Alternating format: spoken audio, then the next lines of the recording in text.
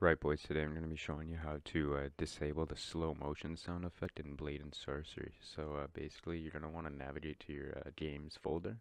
So I'm on Oculus. I bought the game on Oculus, so I have to navigate to my program files. If you're on Steam, you go manage and then browse local files, and it'll bring you right to whatever game. Basically, so if you have it on Oculus, you'll want to go to your program files 86, Oculus.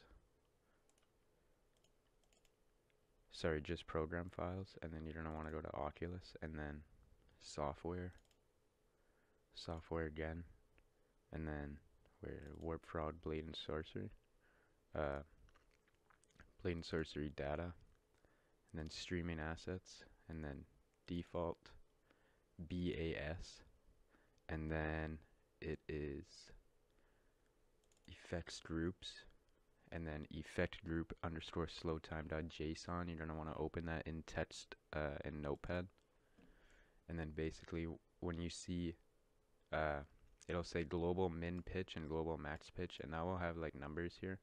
You want to just turn those to zero, both to zero. Turn this to zero as well if it has something here, and then save that. And then when you open the game, uh, you'll be good to go. You have no stupid frickin' sounds. Anyways, thanks for watching, boys.